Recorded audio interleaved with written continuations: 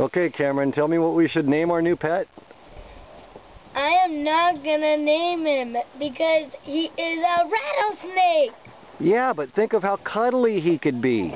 No, he's not cuddly. You know, we could take him home and teach him to romp and play with the dogs. We could sleep with him. No, he would bite the dogs, and that would be kind of deadly.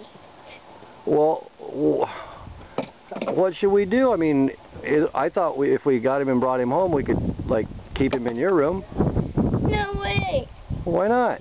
Because it's a wild animal. Yeah? What's wrong with having a rattlesnake for a pet?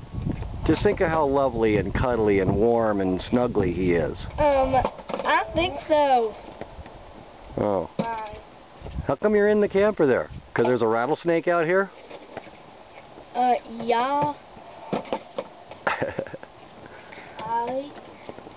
Okay, is the rattlesnake up at the top or down at the bottom? It's down at the bottom. I put him in the rocks. Here, I'll show you. He's right over there in the rocks.